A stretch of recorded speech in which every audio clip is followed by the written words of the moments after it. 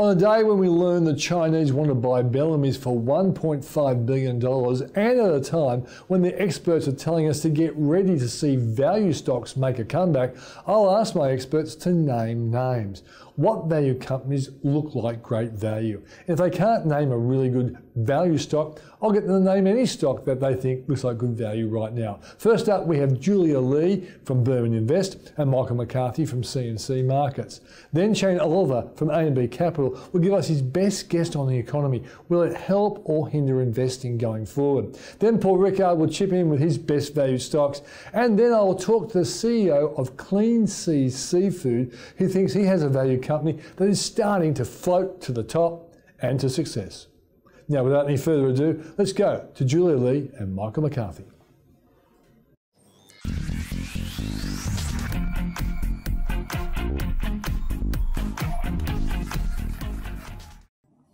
Well, welcome, guys.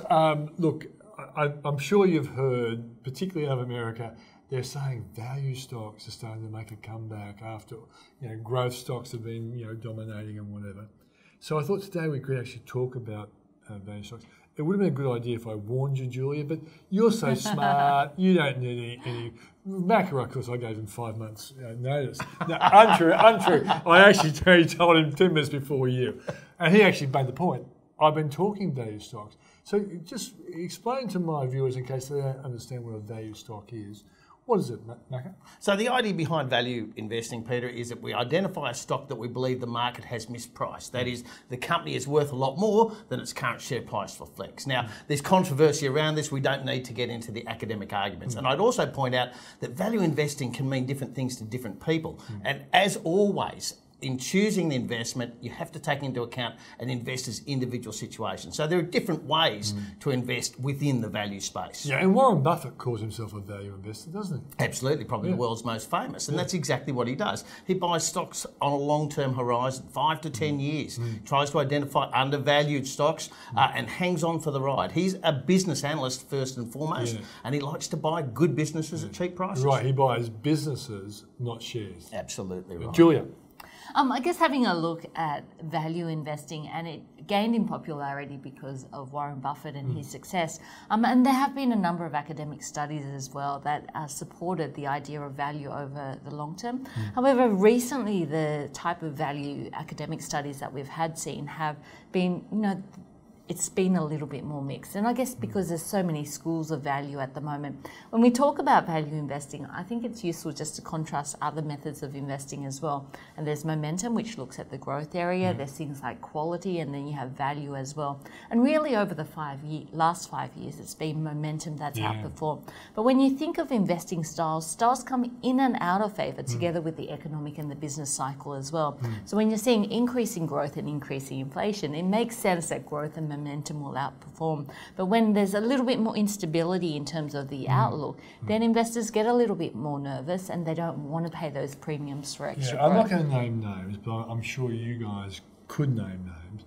But I know when I started doing the TV show just after the GFC, there were a number of fund managers who really looked like they were absolute geniuses, because stocks had been so smashed by the irrational fear of the GFC, they can just go and say, well, the intrinsic value of this company is really high compared to the market price, therefore I'm going to buy it. And those fund managers, for a while, looked like absolute geniuses. But I think after the global financial crisis, everything was intrinsically low. You could afford pretty much anything. But I guess in terms of times of uncertainty, value does tend to come into favour a bit more than momentum and growth, where there is a bit of uncertainty. So I think, look, this is the year where we've seen a lot of money going into bonds, and momentum, I think we're seeing a balance between money going into momentum and value at the moment, which is pretty unusual. The turnaround attitude towards possible, for example, some people say it's time to get on board with value managers because they've had a real hard time for 5 or 6 years at least.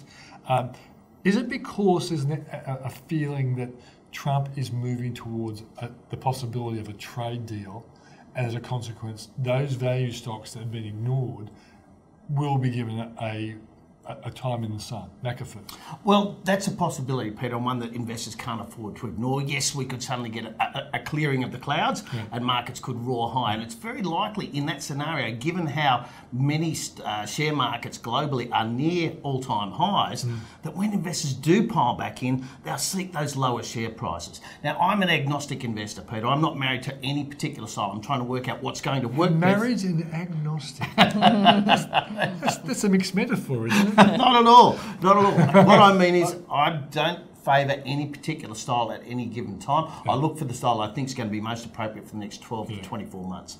And because I think what's going to happen here is investors are going to be forced into the market, they're much more likely to do it defensively. I think this is why property and utility have outperformed so strongly over the last 6 to 8 months, and I suspect it's why value stocks will outperform over the next 12 months, because investors are being pushed into the market by low interest rates and a flood of money. They're not keen, they're not optimistic, and that means they're more likely to buy lower share price stocks. And so that's why I'm looking at value, but I'm they're being pushed up the risk curve, aren't they? You were saying they might just start nibbling companies that look as though they're being completely ignored or bashed up for bad reasons. And the other area that's often ignored or beaten up is the small cap space. And I suspect that could be an outperform over the next 12 months. Julia, as well. what's your learned view? Do you agree totally with your client, with your colleague, or do you want to disagree? I do agree. I guess opposing styles is momentum versus value. And when you're looking at You're momentum, a momentum girl?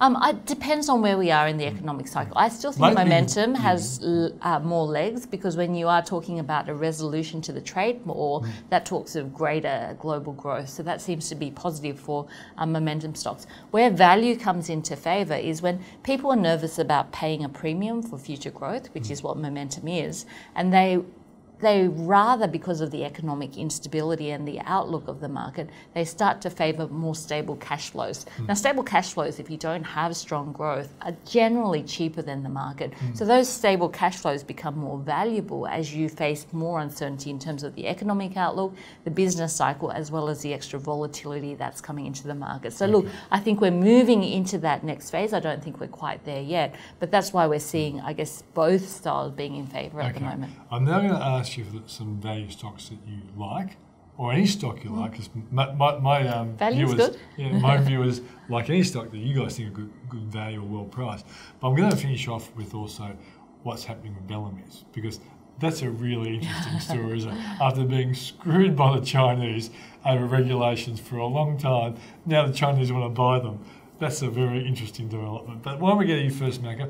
What are some of the, because you reckon you're always giving us value companies. Well, for the last few weeks anyway. But I do it from a top-down point of view. I look for a thematic I want exposure to, and then I look for value within that thematic. So I've mentioned before that I like at the moment the standalone financial services groups. And the ultimate value play, if you want to be in a value play, is Platinum Asset Management, because its business is value investing. So if value investing does come back, Platinum could be a leveraged exposure. And also Asia hasn't been good for them, because Asia's been a victim of Trump's trade war in many ways, hasn't it? Absolutely. They've been hit by a number of global factors that are beyond their control. I still think their process is good. I don't think it hangs on a single individual, as some do, and I suspect that they're due a big bounce. And the other one in that space that I like is Challenger Financial Services, which you've mentioned a few times. You've missed the boat at 660 if you didn't act 2 weeks ago when you're watching the Switzer TV report.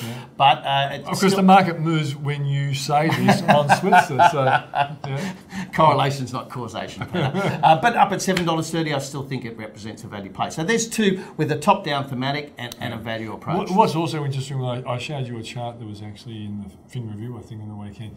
Financial services businesses have done well since there's this talk about a trade agreement being a possibility as well, hasn't it? Well, clearly, financial groups are leveraged to the broader economy. So if the broader economy is going to do well, financial stocks will do well as well. All right, Julie. She one of her little smiles where she doesn't totally agree, but she's not going to be nasty enough to say, I don't agree. There's plenty of room for honest what was that disagreements. smile about, Julie? No, I was just thinking a bit more deeply about value stocks, and I guess you could put them into 3 categories. One's value traps, and that means that there's possibly more downgrades on the way that are going to hurt before there's maybe any good news, if Can you ever. name one of those?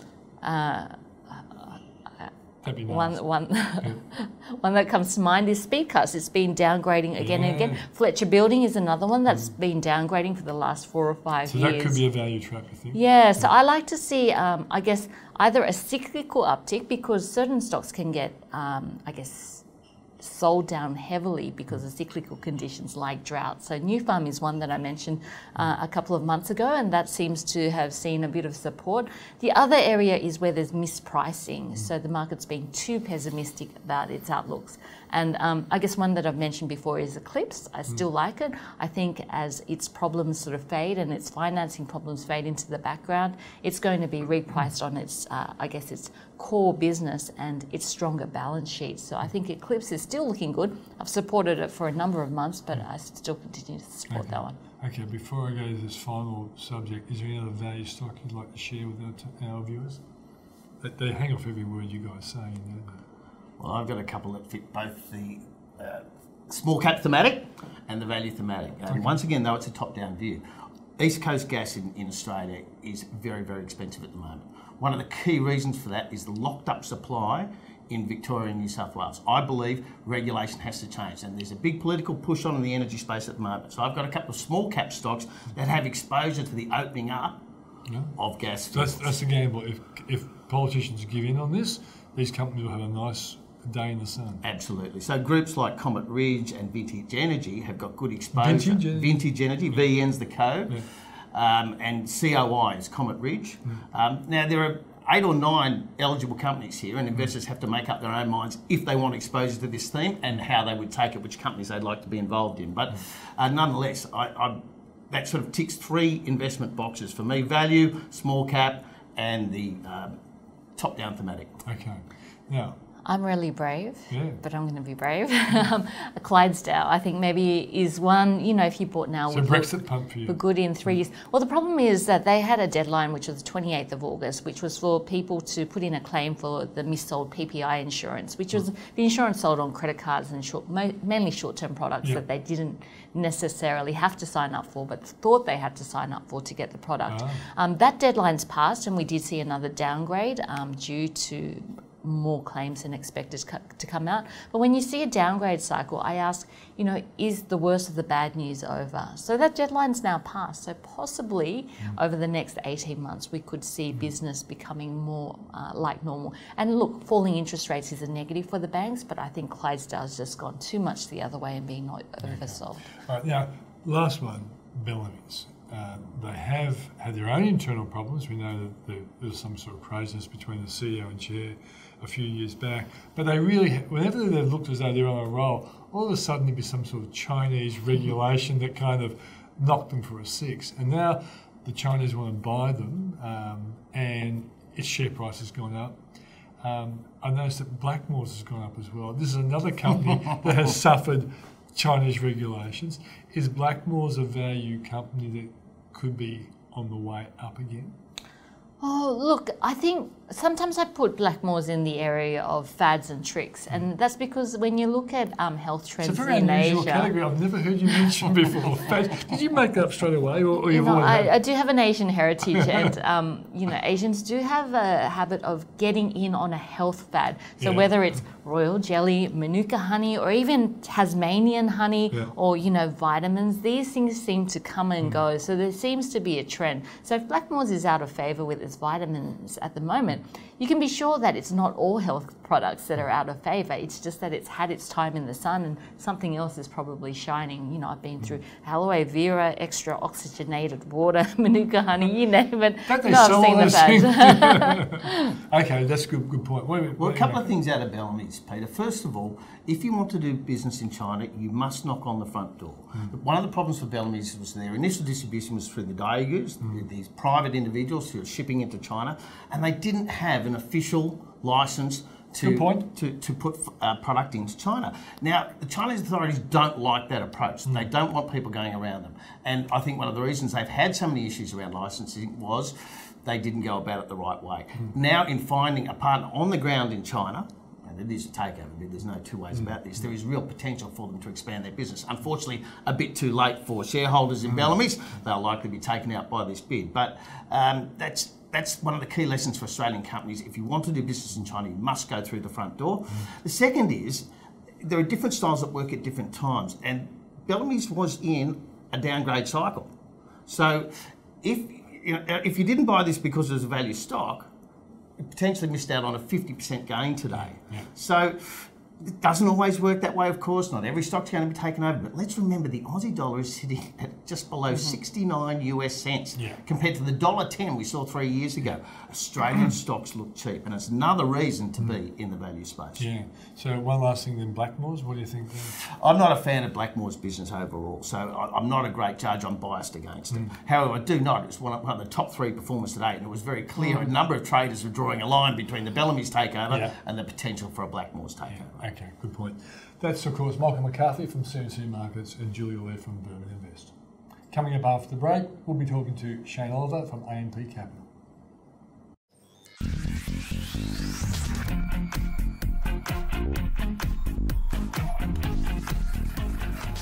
I caught up with Shane Oliver late last week, and I just wanted to ask him what he thought about reporting season and also about the economy as well. Shane, thanks for joining us. Pleasure. Let's talk about the reporting season so far. Someone said to me it was one of the worst reporting seasons in a long, long time. You see it that way? Well, it was soft. It probably wasn't the worst because profits did still rise. Yeah. So you can't quite say that.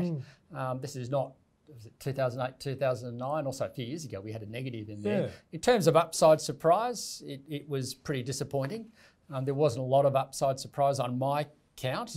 And there was, I think, the lowest number of companies reporting profit growth. It was something like 58% reporting profit growth, whereas normally the norm's much higher than that. Normally it's much higher than that. I like that. And that made it, it sort of, I think it was one of the softest since about 2012. Yeah. So there's no doubt it was a little bit on the soft side. Interestingly though, you've got to sort of wonder, well, why didn't the share market fall out of bed in response to those results?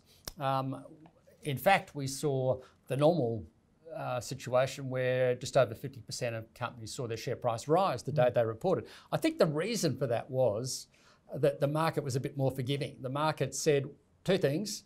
Well, we've got very low interest rates here. I can get almost 6% out of the share market on a grossed up basis with franking credits, and I can only get 1.65% out of a 1-year term deposit. So, well, that supports the share market. Secondly, I think there was little snippets in there which provided a sense of optimism. JB Hi-Fi, Harvey Norman, Woolworths. So retailers doing a little bit better. Retailers saying, well, things might pick up a little bit. There's some anecdotal evidence that things will pick up a little bit, that some of those tax cuts are being spent. Some of the home builders also said that they thought they'd seen the bottom in housing demand, the demand for new homes. So those things, I think, saw investors give the market. So they were forward-looking rather than backward-looking. Yeah. If you took it on a backward basis, it was fairly soft. Profit growth was around, I think, 1.5%. You strip out the resources, it was about -2%. Not so flash. But if you looked at it on a forward-looking basis, it wasn't so bad. I know specifically there are a lot of companies that are rather insensitive to economic growth, but as the index generally, does it tend to either, even with a lag, be positively affected when growth is on the way up? And I know your view is that the second half of this year is going to get gradually better. Would some analysts say, well, if the economy is going to be stronger, some businesses like the banks, for example, they may be better because it's just going to be a stronger economy? I think that's generally true. I mean, I look at it in a cyclical sense. When the share market can see a stronger economy down the track and yet interest rates are still low and inflation's still low, then that's the so-called sweet spot. Then that's a great time for shares. Yeah. But then when you get to the point where growth gets too strong, the central bank starts slamming the brakes on with interest rate hikes, bond rates have gone through the roof, share market valuations start to look terrible, and it then starts to get rough for the share market. So my take is, we've been debating this one for several years now, where are we in the cycle? I think we're still in something of a sweet spot where growth is certainly not boiling over. We don't have excessively tight monetary policy, so it's hard to say we're at the end of the cycle about to come crashing down. It's more likely that we've got relatively soft growth, but hopefully things will pick up a little bit, and interest rates are still low, so that's why I'd say it's still more of a sweet spot than being way down at the end of the cycle. Okay. the big switch into dividend-paying stocks. I think Paul Rickard's called them expensive defensive. I don't know if he stole that term, but I do like it. And defensive usually aren't expensive unless people are really panicking. If a trade deal comes along, would you expect a rotation out of those sorts of stocks and into growth stocks? I think that would be inevitable, and to some degree, we've seen a little bit in the last week or two where bond yields have gone up, and that's caused the so-called expensive defensive, the high yield stocks to underperform relative to more cyclical plays. So I think we probably would see a bit of rotation if that were to occur away from utilities, telcos, real estate investment trusts, and also away from health. Health is not a high yielder, but it is a growth sort of area. It tends to do well when there's uncertainty about the broader market. And other parts, more cyclical parts of the market, materials, consumer stocks would do better. What about the banks? The banks kind of are bought for defensive reason because their yield's very high, but they also do benefit from an improvement in economic growth. So how do you rate banks? Banks are a hard one, I must admit. Defensive, attacking. Yeah, they've got a bit of both in there. They do pay good yields, so that gives them, at points in time over the last decade or so, it makes them quite attractive because of their low yield, but they're also suffering to the extent that growth is low, so therefore their sales, their credit growth is weak. Now, if we go into a better environment, they may actually start to benefit because the credit growth will start to pick up. But then they'd have to watch that rates don't go up so much that it takes away the yield attractiveness of them. So banks, I find a little bit difficult at present. But I guess if we get a trade deal and growth stocks and like mining stocks go up and banks go up, it could be good for the overall index, which has lagged America by a long way, hasn't it? It has, but if you look at it year to date, I think we're up something like 17%, and I think they are as well. It depends on the day you look at it. So if you look at that period since 2009, this is the way I look at it. Look at say the ASX 200 relative to MSCI World. We've underperformed since 2009, and I think that was because in 2009 we started to rate. This was late 2009. We started to raise interest rates. The rest of the world wasn't. We then had a very high Australian dollar, which held us back. We then had a mining collapse. Which held us back badly. Worries about housing boom collapsing, keeping foreign investors away from us. And then the rest of the world had money printing and very low interest rates. Now you've got the situation where the mining boom bust is fully over. Mining might be starting to strengthen a little bit again. The Aussie dollar is way down, so it's cheap. Any historic outperformance by our market is well and truly unwound. If anything, we've had 10 years of underperformance. And we've now got a central bank, which is a lot easier. We're converging towards lower global rates. So all of those things suggest to me that the big underperformance by Australian shares that we've seen over the last decade is at or close to an end. Okay. Last question. I always like to end off with an easy question for you, Shane. There are people. Since when? Since you're always trying to trap me. That's right. Since last decade you've been trying to trap me. Yeah. This question, not a lot of people are asking it, but there was a story out last week from the American guy who picked the problems with the collateral debt obligations, and he reckons ETFs, exchange traded funds, are going to be the cause of the next big financial crunch. Now, I think he's wrong. I think some of those exotic ones, synthetic ETFs, could get into trouble when any crash comes along. But the solid ones that actually buy the index, they don't worry me so much. You wouldn't have ignored the issue. What's your take on it? My take is that most ETFs, probably similar view to yours, most ETFs are actually low risk because they're an index. So if you think back to the resources boom in Australia, you think back to the tech boom in the US, they got into trouble because a certain part of the market went through the roof. Tech stocks, resources stocks, and then you get this eventual correction or pullback or crash or whatever you want to call it. That's not this. This is people saying, well, I don't know which part of the market to go into. I'll just buy the whole lot. Used to be you'd buy an index fund. These days you buy an ETF on an index. So I actually think it's consistent with more cautious behaviour on the part of investors. They want exposure to the market, but they're not willing to to sort of pick at a particular sector. They're not sucked into some view that this sector is booming relative to that sector. So in that sense, I'm not too worried. I might get worried if I found that it was all geared. Then I'd get worried. But I don't think there's a lot of evidence that stock gearing is. But what about the fact we now live in an online world, so it's easier for people to press the button on a sell than it was when you had to go to your stockbroker. But on the other hand, I guess the fund managers in those days would have been loading up the sells. It's just, to me, it goes in the hands of individuals versus fund managers. Everyone's rushing for the exits when there's a crash. That is an issue. That it's a fairly fundamental one. You can make an argument that economic volatility over the last 100 years has declined. Prior to World War II, we used to have recessions every few years. These days, it's every decade or so. In Australia, it's every 3 decades or more. We're so good. So economic volatility has actually declined, but financial market volatility has actually increased. And the theory is that it's because it's become easier to trade. So that is a factor that, people could head for the exits fairly quick, and they've just got to sell an ETF. They could do that pretty quickly, and that could bring the market down. But counter to that is that you've got a whole bunch of funds which are set up, market makers and so on, that didn't exist in the past, and that might inject. And they would be buyers in a sense. And they would be buyers in that environment. So this is the problem with these sorts of things. Over my career and over yours, we're constantly told that there's some crash around the corner, that what we're seeing today is radically different to what we saw in the past. And yet in reality, perhaps it's not. There's nothing new under the sun. All these things cancel each other out to some degree. We will get to a point where markets have gone too far, and one day we'll get this crash down the other side. History tells us these things happen.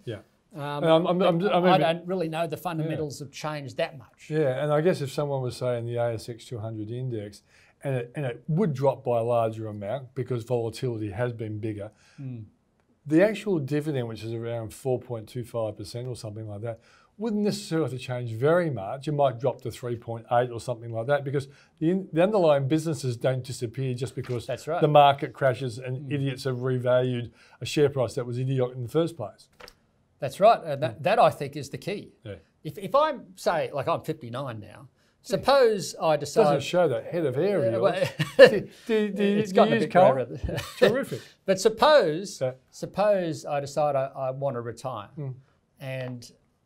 but I want income. I want to live off some income. And I kind of look at it like this.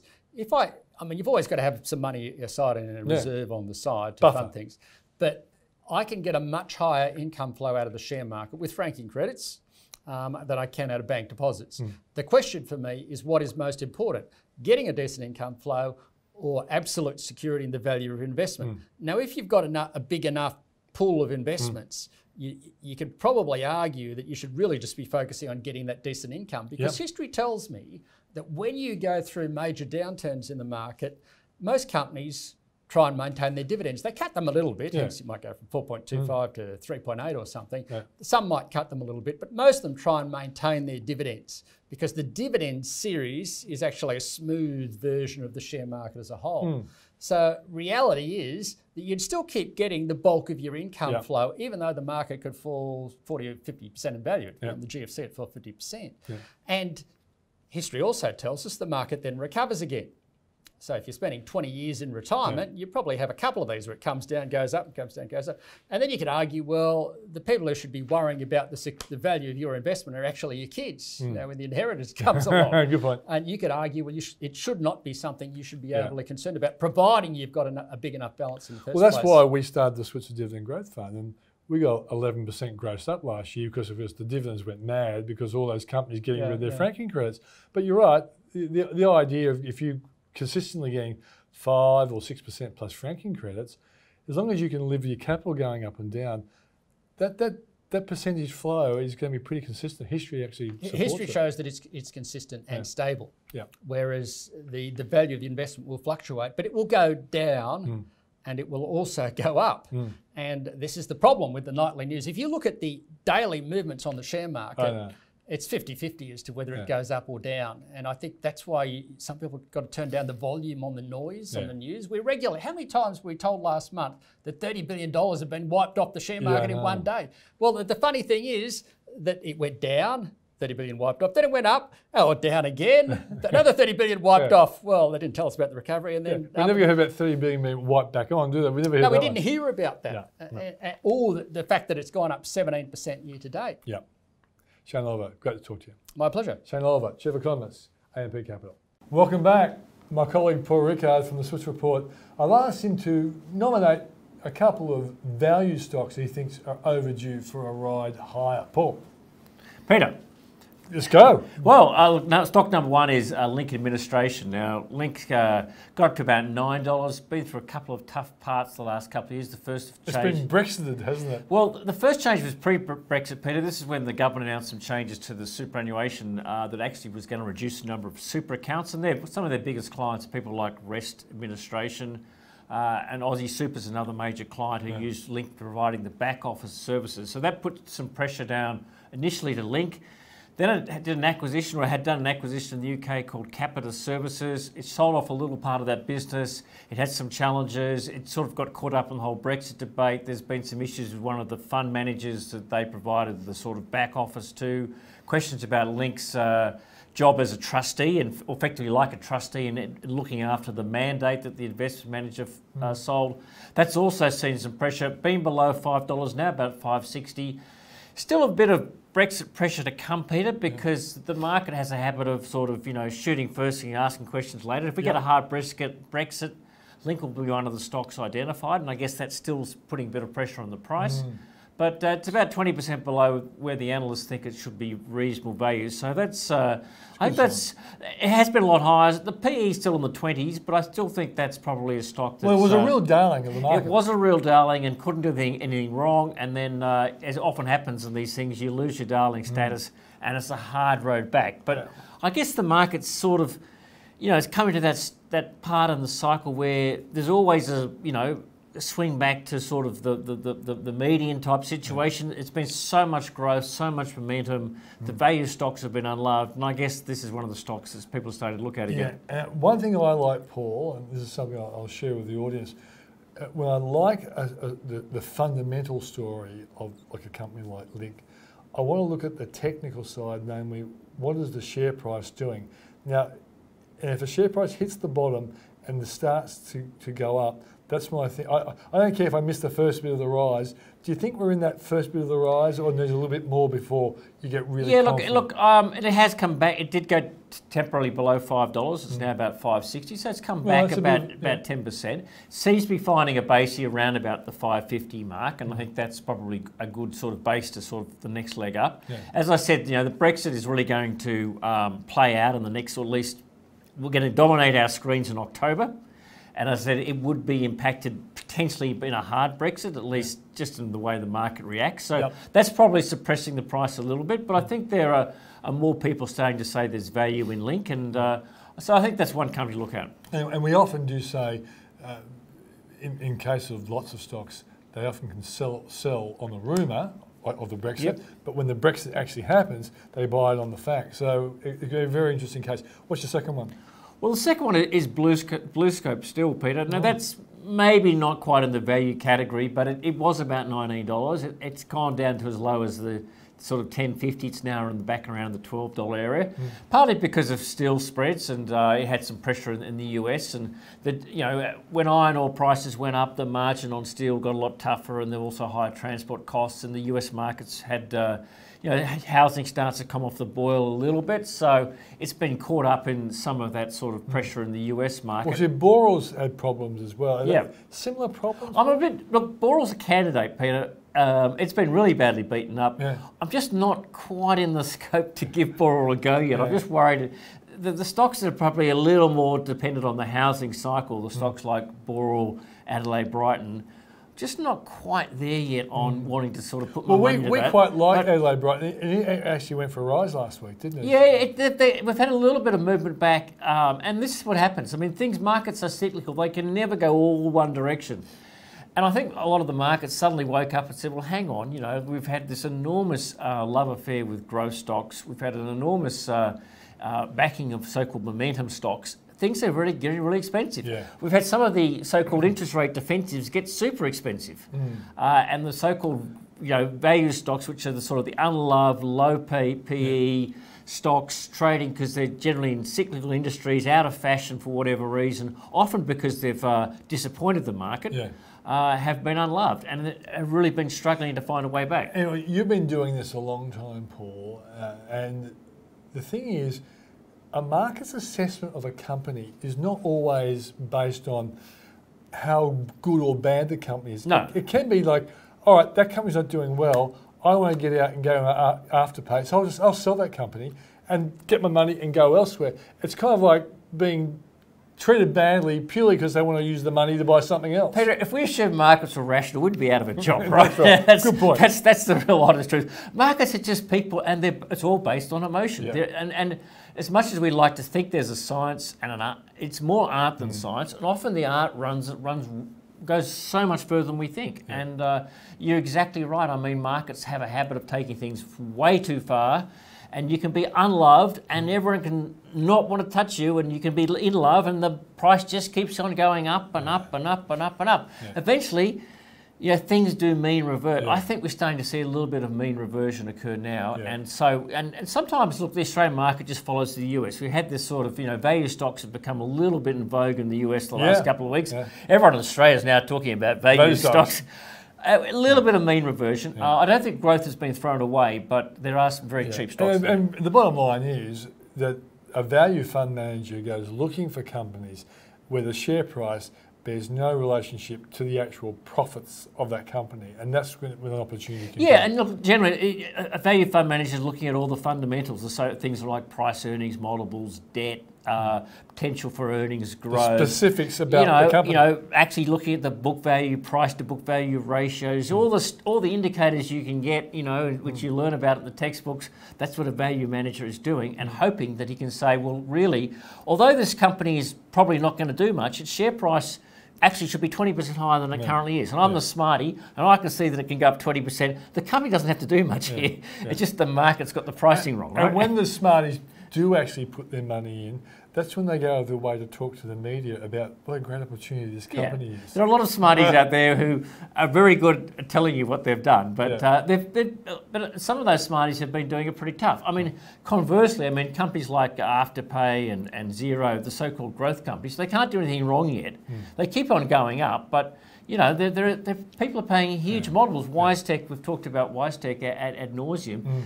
Reported brilliantly in the August reporting season, but it's just so expensive. But the market still likes it despite last week's pullback. And some of these great companies eventually might be a victim of, we made a lot of money there, let's take the profit and buy some of these value stocks which are really low price at the moment. And markets can turn like that because every smarty is trying to outdo the next smarty and find a way to how they can make money. And if they're making money, it means someone doesn't make as much over here. So that's what it is. Don't assume markets are rational or logical. They're not. Yeah, and that's our smarty, Paul Rickard, for the Switzer Report. Coming up after the break, we'll talk to a CEO of a value company, David Head, who is the CEO of Clean Seas Seafood.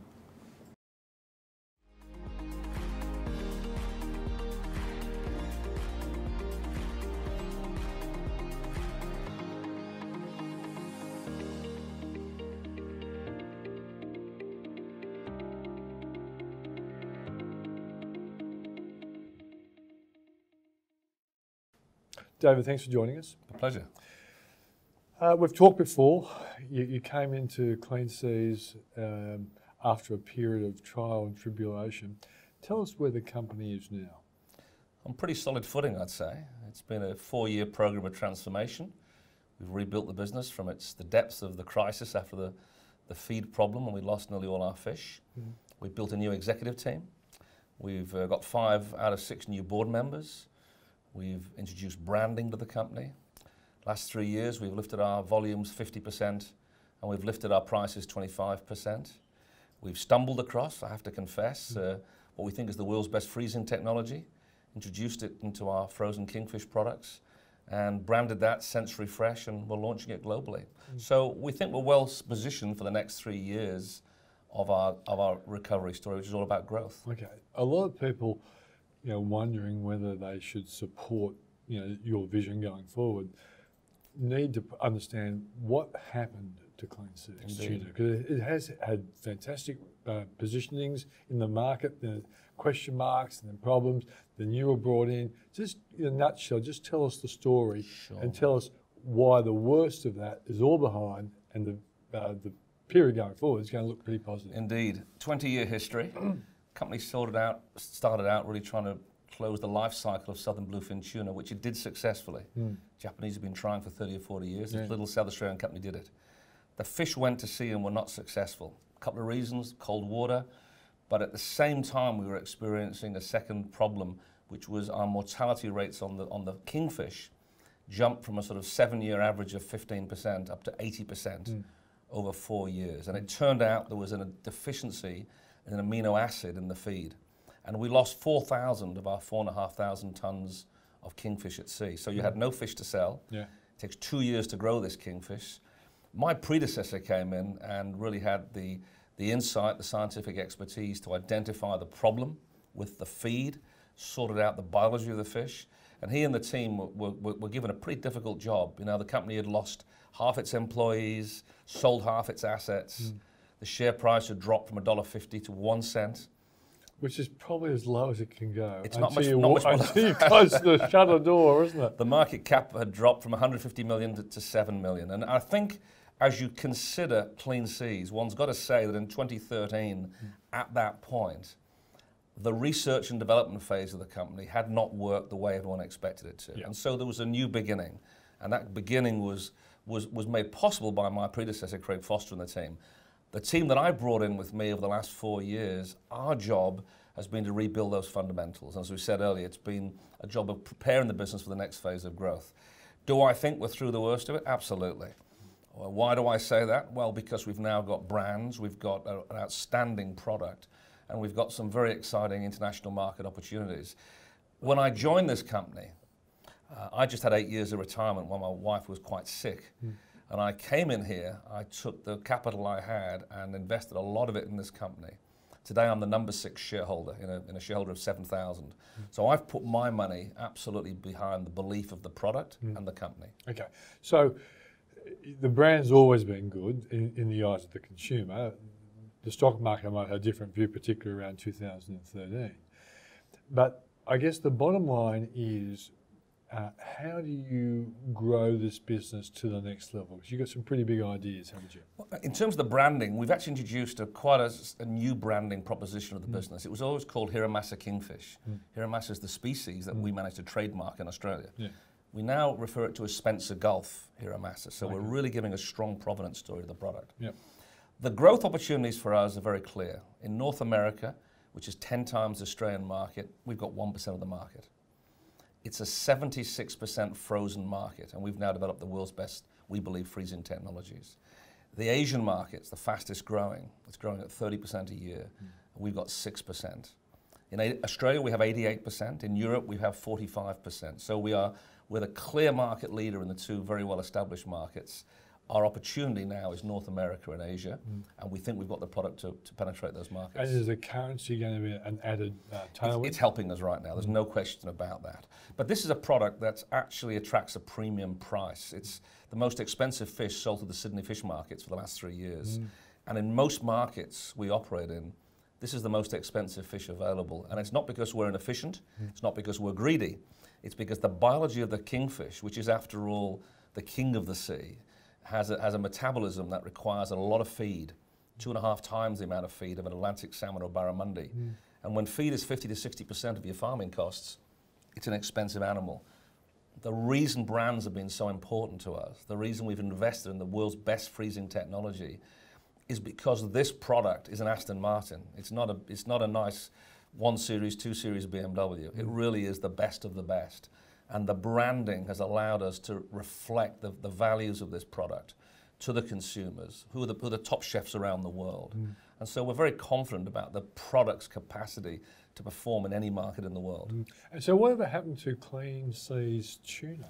Well, we changed the name a few weeks after I last saw you in 2016, actually, Peter.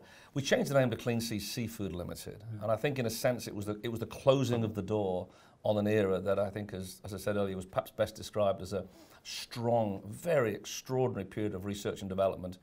in which we'd stumbled across the kingfish farming. It was a secondary project, and we turned out now to be, we believe, the best in the world at this farming. So how are you going to really grow the business in China, Asia, and USA?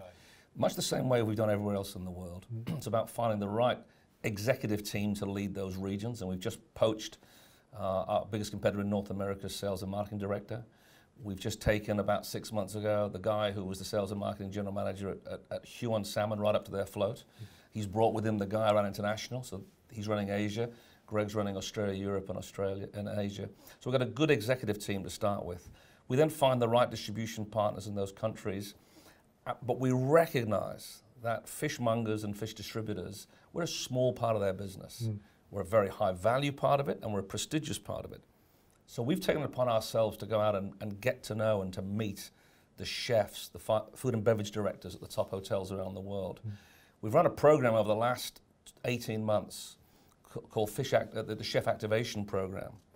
And we've taken to 2,200 chefs who were not using our product a sample kingfish in a beautiful 5-kilogram box, presented it to the chef and said, try it, and we show you where it's come from, a video on the provenance, and this is how we'd recommend you try using it.